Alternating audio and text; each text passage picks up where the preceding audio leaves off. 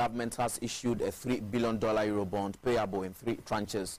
The 3 tranches come at a maturity period of 7 years with 8.75% coupon rate, 12 years with 8.125% coupon rate, and 31 years with 8.95% coupon rate.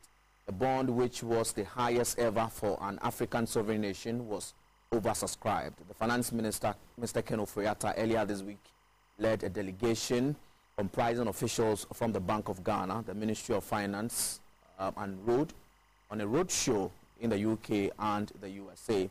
According to officials from the Ministry of Finance, government will use $2 billion to support infrastructural development in the 2019 budget, while the remaining $1 billion will be used to retire some maturing debts.